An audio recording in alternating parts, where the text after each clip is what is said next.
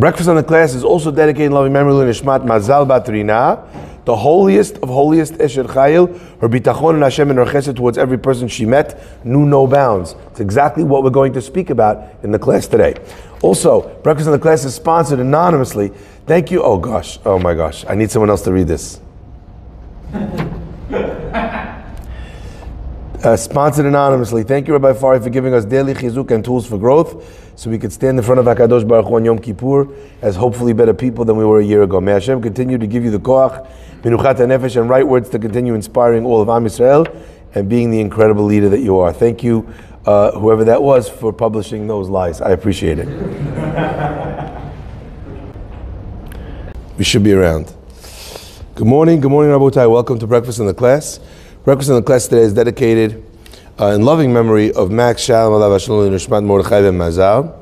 He loved Torah and Mitzvot and had an unwavering emunah in Hashem, sponsored by his wife and children.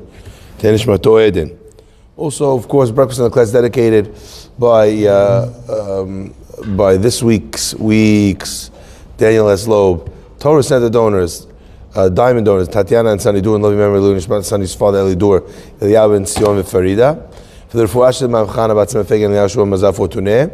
Dedicated also this entire year, loving memory of Nishmat Ruth Orfali Batadela, sponsored by her family.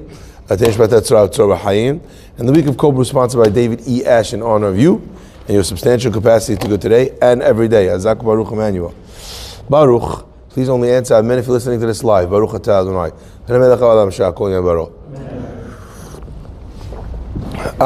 Okay, let's begin.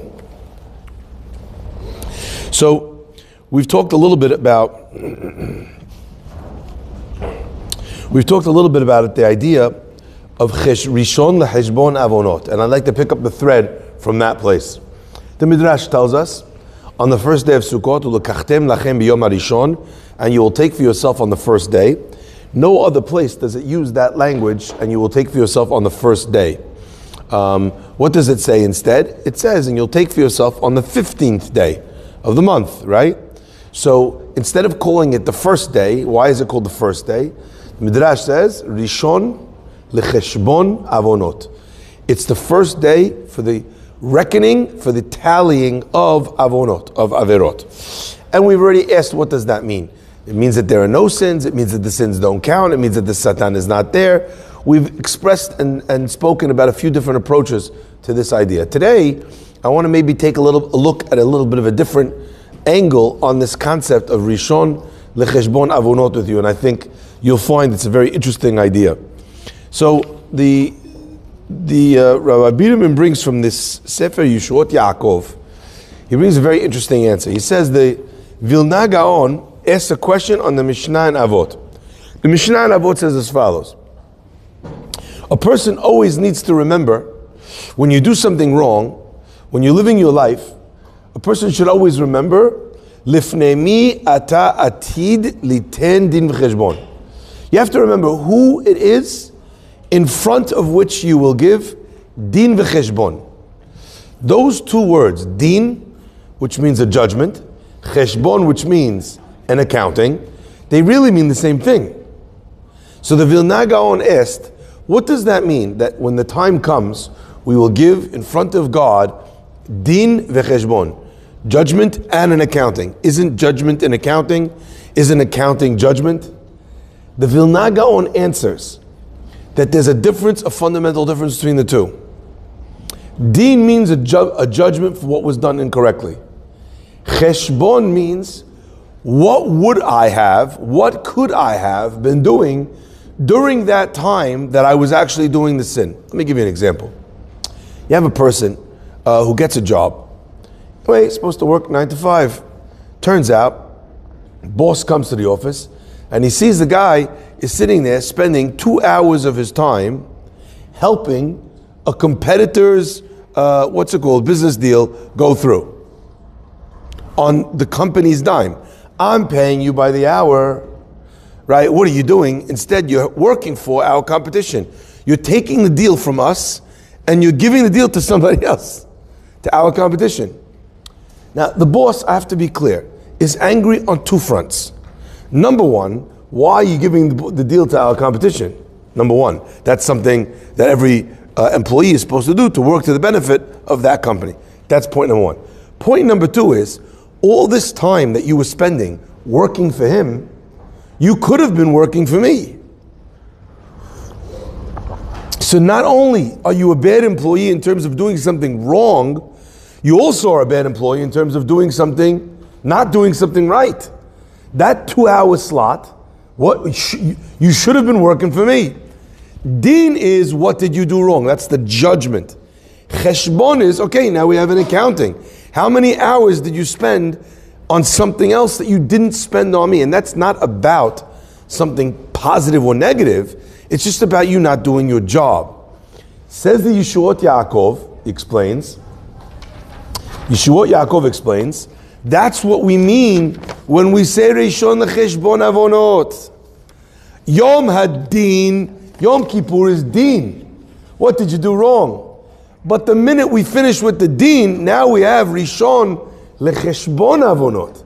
Now what do we do instead? We look at what you could have been doing in that time when you were doing something wrong. Let me explain why this is such a powerful and important concept. We explained that during the time of Yom Kippur, we know a person, their life hangs in the balance. The teshuvah that they are doing is called teshuvah mi'irah, teshuvah from fear. And that can get a person out of hot water, like we say. But when a person does teshuvah me'ahava, from love, the teshuvah not only gets him off of the hook for the sins that he's done, but it even takes the sins that a person's done and turns them into zichuyot, into positive merits. So therefore, first we have Yom Hadin, that's the Din Cheshbon. Then you have Rishon L'Cheshbon Avonot. Now that you're in the state of mind of ahava, of love, now we need to go back to every sin that you did and make a cheshbon. Because if the cheshbon is about what you could have been doing when you did something wrong, but then I took that thing that you did wrong and I made it into a mitzvah, I need to now reckon those averot and count them for you for mitzvot. Let me share with you something beautiful before we move on to our main point. One of the most beautiful ideas that I ever saw, because it's cute, it's sweet, it's beautiful, is that if you take a look, on Rosh Hashanah, what do? We go to the water and we throw our sins in the water. Comes Sukkot, what are we doing? We're drawing the water back into the temple. Weird. Answer the Chachamim that on Rosh Hashanah, what are we doing? We're throwing our averot into the water. But after we reach Sukkot and Teshuvah Me'ahava, we want to go back to that water, find every averah that you threw in the water, and now go and gather it in. Why?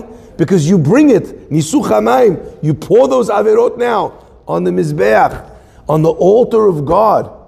My friends, it turns out that in this process, in the process of self-betterment, in the process of working on oneself to eliminate the negatives, right? There, every negative is and remains a negative.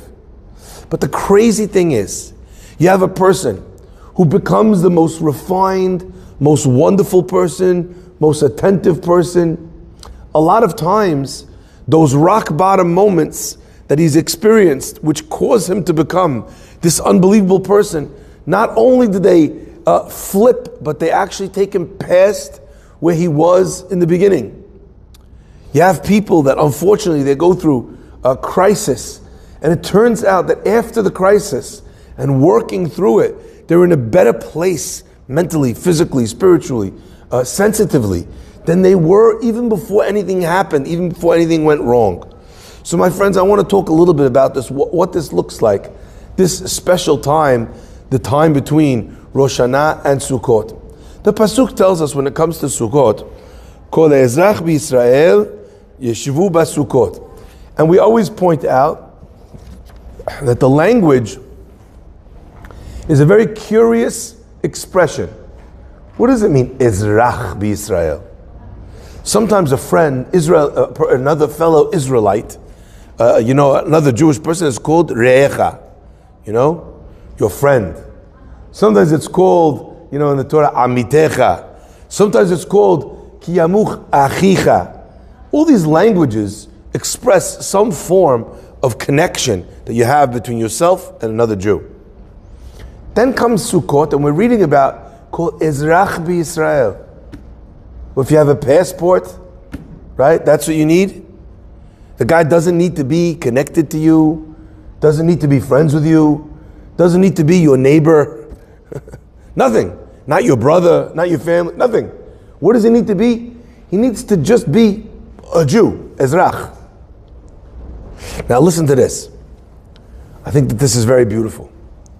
The Pasuk tells us that part of Sukkot is that we're living in a place which is kolet, which brings in every kind of Jew. In fact, this idea is mirrored by the concept of the four species, where you have every type of Jew, however righteous, however not righteous, and one brings them together. The holiday of Sukkot is the holiday of bringing everyone together. And it's not only of bringing everyone together, but as we've expressed already, it's not just that the Rasha can hang out with the Tzaddik, and one has to wonder, what in the world does a Rasha have to do with a Tzaddik?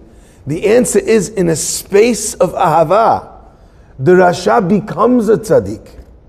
His Averot turn him into a Tzaddik. He's not only forgiven, his Teshuvah causes those sins to be rendered into mitzvot, making a person who had max amount of sins through Teshuvah process into Mamash a Tzaddik. The Arava can be the Etrog. I love the idea that Ezrach, which on the surface level tells us this concept, Ezrach B'Yisrael, that the person is the lowest. You know, there's no engagement, there's no friendship, there's no connection, you don't share anything in common. And then the word Ezrach just means a citizen. But there's maybe another way of looking at the word Ezrach. Every time you have a word that has an aleph in the beginning, Erdof, Asig, it means I. Ezrach means I will rise. Sunrise is called Zrichat HaShemesh. You have a person who's holding nowhere. He's done everything wrong, but through the process of Teshuvah, he's describing himself as Ezrach. I will begin to shine. I will rise. That's the idea of a person through the process of love. They quote the Hazon Ish at the time. They asked him, what does a person do with all of Am Yisrael being in this state of mind where they're not necessarily connected to Judaism, to Shabbat, to mitzvot, taharat mishpacha, kosher? What do you do? Back in the day, they would decide, or when someone would be called a mumar, when someone is called not out of the tribe of Israel, like when they've excluded themselves. He says, but in today's day and age, our job is to reach out to them be'avotot ha'ahava, with the ropes of love, he says. With love, a person could reach a person that is so far away. So this idea, the concept of ahava, it illustrates, it is the undercurrent of everything that we're experiencing. Now, let me just say something. I think, please don't take it the wrong way. Mechila. I'm just going to put that in the beginning. You have people that are very dialed into Jewish concepts, but have never actually given a second to think where that Jewish concept actually lands. Like, can I just get a show of hands? How many people here know that Sukkot is the time of Teshuvah Me'ahava? Anyone? Did you ever hear that before? It's the time of repentance through love. Kippur is repentance through fear. Teshuvah Me'ahava is Sukkot. Anyone hear that before? No? Some people? Yes, maybe not. Okay. So that's a very famous idea. But let me share this, because I think that this is magnificent. All right? That's why we say Hoshana Rabbah is the final day of judgment, right? So you have Teshuvah Mi'ir'ah, and then you shift into Teshuvah Me'ahava, and the end point of Sukkot is Hoshana Rabbah, the great Savior, the great saving day, right? Saving grace is that we've had this opportunity to be able to shift. Now, imagine someone, they come and look at something from, I don't want to say a shallow level, because that sounds horrible, right? But a shallow level. Let me give you just a simple example. Imagine a person walks into a store and the guy tells him, listen, you see this whole store over here? you could have any 2 items in the whole store, you could have for free. You could choose anything. Whatever you like, in this room it's yours. Anyway, okay, the guy goes, he chooses a nice suit, okay, that's his one gift. And he says, okay, so what's your second gift? The guy says, I want to choose a plastic bag to carry the suit in. Now, any normal person would understand that when the guy's offering you anything in the store, very expensive store, he's offering you anything for free, he's obviously going to throw in a bag. No, right? Obviously. Not in the cheap stores, right? Not in the cheap stores. But a guy who goes to a fancy store, not only are they giving you a bag, they're giving you a garment bag and a this and a that. My friends, the guy's a moron. But that's not the only reason why he's a moron. Because there's something maybe better that he could choose than the suit. If I would be in there, I would choose the cash register. Right? But maybe the guy's not such a moron, because who carries cash? Right?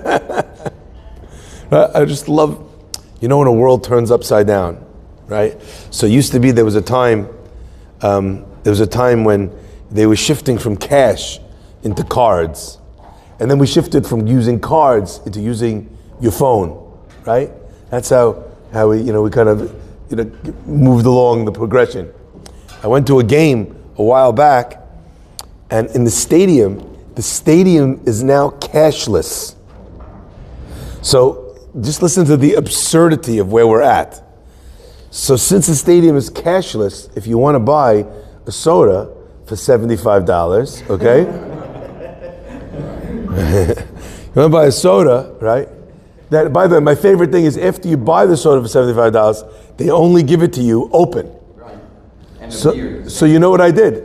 Immediately, I called that into my tax attorney, and he listed that as a diminishing asset. Right? Either way, point is, so you go to what's it called? I went to this place, and now you can't buy anything with money. So what do? There's a machine. It's a reverse ATM. You put cash in it, and it gives you a card so that you can use the card so that...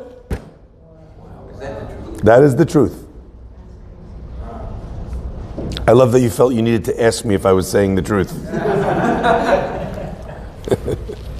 The truth and nothing but the truth. Hilarious. So we live in an upside down world. So maybe in a cashless world, maybe it's a bad idea to go grab the cash register, okay? But my friends, imagine a scenario like that. The guy could choose anything, and what is he choosing? He's choosing an object when he could choose something that's much more valuable than the object, because he's looking on the surface. He's thinking, I need a bag to carry. Of course the guy's going to give you the bag. You're not clocking what's really going on over here. If he likes you enough to give you 2 free objects in the store, you don't have to burn one of them on a bag. Yeah? That's missing the point. So many times people talk about this and they miss the point. You know why it's a time of teshuvah me'ahava? Because it's a time of ahava. You see what I mean when I say shallow understanding? You'll take a concept which is reliant on a much deeper concept and run with the small bit and not understand So often this is the case when people are doing segulot. Completely missing the idea and engaging with the most surface level of the object and really not clocking what's going on underneath. Just oftentimes I wish that this would happen. People will gather together and they'll do a challah bake. And it should be a big zechut. And is it a big zechut? Of course, everybody did a mitzvah. Beautiful zechut. It would be a much bigger zechut if you spend 10 minutes at the challah bake instead of chatting, learning about why a challah bake is important and what its powers are and why this mitzvah is a zechut and what is the zechut and what does it mean.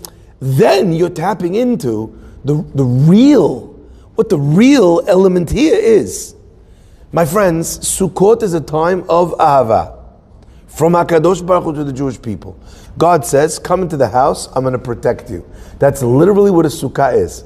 The sukkah tiyeh litzel, for a protection, for a roof, for a shadow. God says, come stand in my shade, I'm going to protect you. That describes ahava. So imagine a person saying, oh my gosh, this is the holiday of protection. No. It's a holiday of love. It's where God exhibits tremendous love to the Jewish people. Because there is love, there is protection. Is there anything more basic in the concept of love than the desire, the will, and the need to protect? My friends, if that's the case, we understand that it's not a time of teshuvah me'ahava, it's a time of ahava, within which people do teshuvah. Now we're understanding why the sukkah is able to be kolet, to bring in any kind of Jew. Because in the world of deen and fear, there are differentiations. In the world of love, what do you see? You only see that person's potential. Love is capable of bringing in someone who's not holding. Deen is not.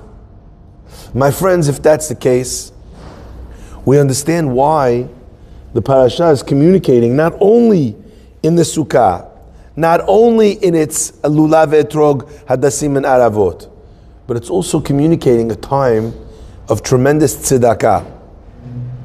Not tzedakah from a place of tzedakah. Tzedakah from a place of love. I once went to speak at an event. It was very nice. I'm going up there, in the summer. As I get up there, someone puts an iced coffee on the thing for me. Thank you very much. Someone else brings me up a big cup of water. Thank you very much. Someone else puts 2 bottles on the thing of the stender. Thank you very much. Someone else puts on the chair that I was sitting on before. I just got up, there's water. I'm surrounded, okay? Surrounded by liquid. Anyway, so I made a shakol, and it was comical, because I drank from the iced coffee, and then I drank from the water on the thing, and then I drank from the water under the thing, and then I drank from the water behind, and then I drank from the... So everyone started laughing. Look at this is fantastic. This is really experiencing it, yeah? Mechila, here we go. All right, here we go. Why was I drinking from all the cups? What's wrong with that water, for that water, this water, that water, the other water? There's nothing to do. I don't need another cup of water.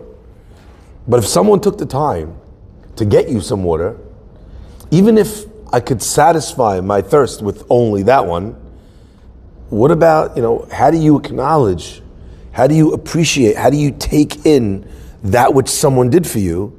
What do? You drink from all the cups. That's how it works. On Sukkot, HaKadosh Baruch Hu drinks from all the cups.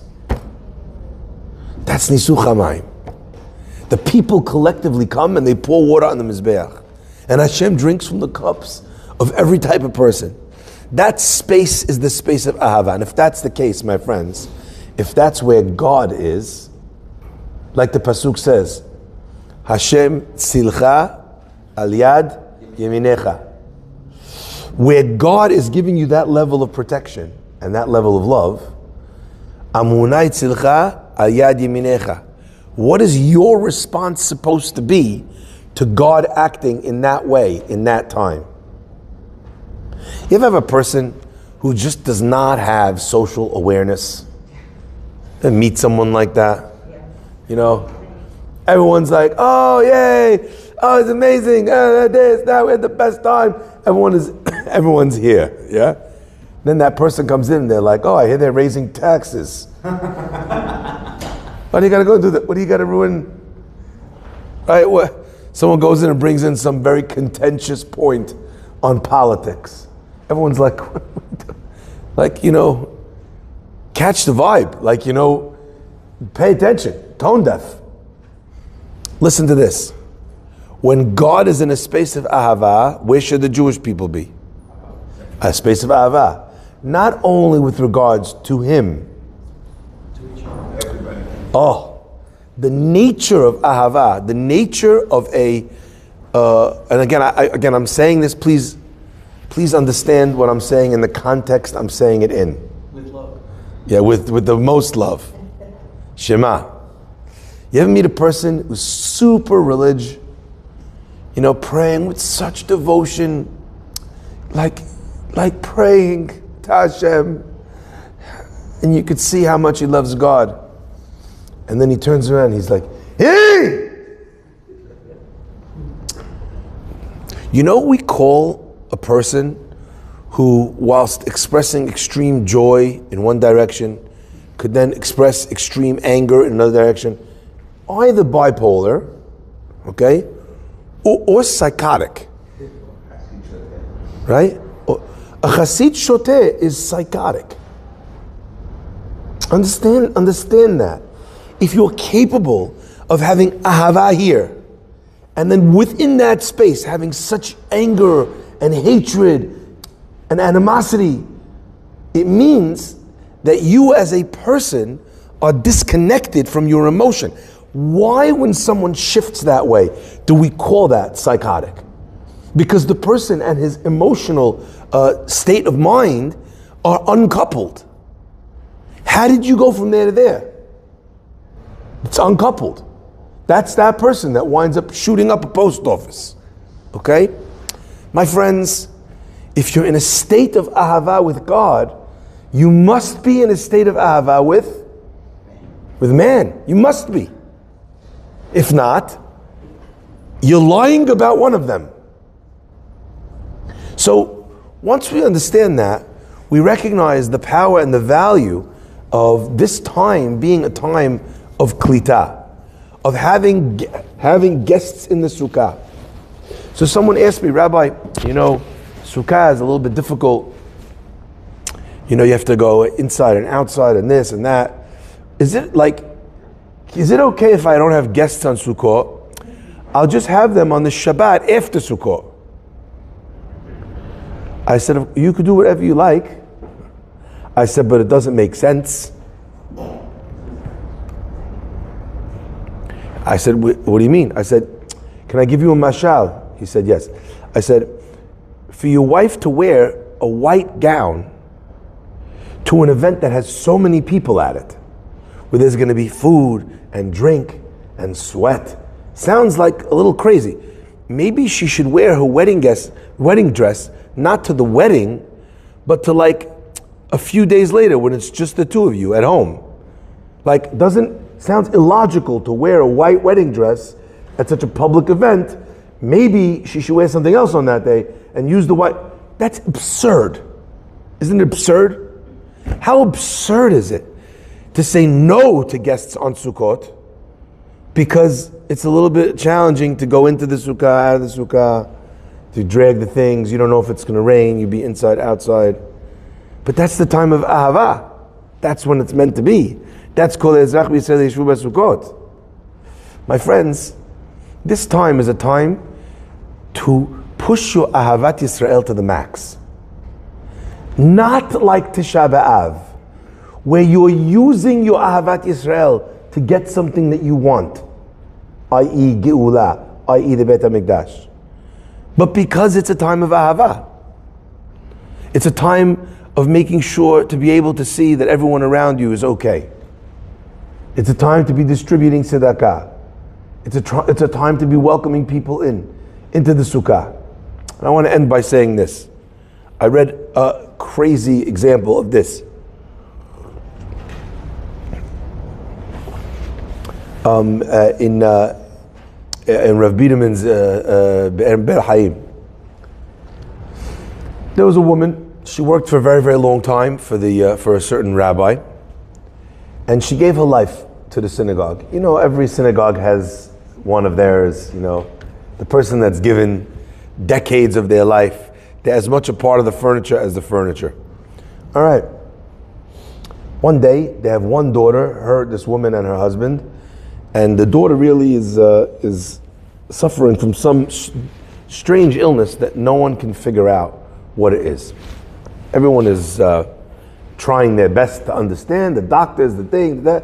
No one could Anyway, the rabbi says, please come with your husband, bring your husband to my office. I'd like to do some prayers. I'd like to try and intervene on your behalf for your daughter. She goes to convince her husband. Her husband's not a Hasidish guy. He's like, wow, we're kind of going to go to a Rebbe. Not my thing. Anyway, she pushes until finally the guy agrees. He comes and he sits down and the rabbi says, tell me the name. He writes out a little piece of paper. He folds it up. He says, please keep this with her wherever she goes as a kemeah. Now, just to be clear, 90 whatever percent of kemeahs that you'll receive were made in China. Like, understand that it's bogus. It's not, not only is the kemeah not real, the person who wrote a few is not real, right? These are it's rare to find someone that you'd want to use any kemeah that they'd give you, okay? But we have examples of great tzaddikim that did whatever they did, wrote whatever they wrote, and it became like a protection for that person to carry around. Now, he says, please, right? He says, don't tell anybody. It has to be kept absolute secret. Anyway. So fine, they give it to the daughter. Before they've even walked out the door, she'd have very tough, very difficult mental challenges. Before they even walked out of the door of the rabbi's office, they could see that the girl's state of mind is improving. On the way out of the house of the rabbi, the daughter says to her mother, I'm so sorry, Mom, for all that I'm putting you through, all that this is costing you, how difficult this is for you. She starts to apologize and own her behavior. Wild. They can't believe it. They don't say anything. They go home. Day by day, the recovery is miraculous. Guy doesn't open his mouth, doesn't say a word. Years go by. The father is at a wedding. He has one too many to drink. Someone asks him about the story, and he says, well, the rabbi, he gave us this piece of paper, and since that day she's been better. And he tells the secret that the rabbi said never to reveal. On that same day, whatever it was that this girl had, came back. In the language of the rabbi, ma dahava hava, what happened, happened. But years later, someone opened up this kemeah, and you know what it said in the kemeah? This is fascinating. And to me, this story is not about the kemeah, or kemeahs in general, or whether or not they're legit. He writes, Ahoti, Rayati, Tamati, Yonati. These are 4 expressions in Shir HaShirim used to describe God. And the rabbi is writing to God like he's his friend, how close he is to Hashem. And he begs Hashem to bring refuah shlema to this woman. Why? Because she served the community for so many years. In the Beit Knesset, etc., etc. And then he says, in the zechut of, and he writes the names of 2 people from the community. This man and this man. Anyway, the person who opens this kemeah all those years later, he goes to find out, he's like, who are these people that the rabbi is saying that she should have refuah shlema in their merit? They do a little research, and it turns out they're not rabbis. They're not chachamim, roshei yeshiva, roshei kolel, poskim. Who were they? They were 2 people who worked for the community in raising tzedakah funds. They were the people that everyone crossed the street to get to the other side when you saw them, because you know the guy is going to hit you up. He's collecting for Kala, he's collecting for Bikur Cholim, he's collecting for this, collecting for the food fund, collecting for Bikur Cholim, he's collecting for the center, for DSN, Mabaref, Hillel, the bridge to Hillel, etc., etc., etc. The guy's collecting for anything and everything. He's the man. If ever you needed someone to collect money, who's the guy? Him. In our community, who would this person be? Harry Ajmi. At every single fundraiser. Yeah? Okay. My friends, the guy writes, in the merit of, they asked the rabbi, what? Of all the tzaddikim, this is who you have? And the rabbi said this. He says, after they went to all the doctors and no one could find anything, it was obvious that we needed a miracle. If we needed a miracle, we needed to hear voices in the Shamayim whose voices are unequivocal, that what they say happens. Who are those people, he said? The people who gave everything for Am Yisrael. The biggest zechut, he says, are the people who gave everything for Am Yisrael. And if they declare, and in their zechut, this person is supposed to have refuah shlema, she'll have refuah shlema. They gave everything for Am Yisrael. Now to me, the story I said, not about the Kameh. It's not about this, not about that. You know what it's about? That in choosing zechut, who the rabbi choose? He chose people that gave everything for the tzibur. Their zechut is unimaginable. And why? Why? Because to get somebody help that they need, which lane are you in? You're in the lane of ahava. In the lane of ahava, my friends, what's the greatest mitzvah we could do? Ahava. Caring for someone, helping that person. So this time is a tremendous time for the mitzvah of tzedakah, for the time of showing love, care, and concern for people. Less religious, not religious, sisters, brothers-in-law, all that kind of thing. Yom Kippur is when you forgave your brother-in-law. Yom Kippur is when you forgave your mother-in-law. Yom Kippur is where your mother-in-law forgave you. Okay? Sukkot is when you break bread together, when you start developing that ahava again. And it's a time which is misugal for it, which means that if a person is trying to do it, Hashem will grease the wheels. Hashem should bless us be'ezrat Hashem, not only to be, like we said yesterday, 2 days ago, men of God, but also to be men of the people, people who appreciate people, who understand people, who see the best in people, who give all of ourselves to people. Baruch Hanei Le'olam. Amen ve'amen. Rabbi Chananya.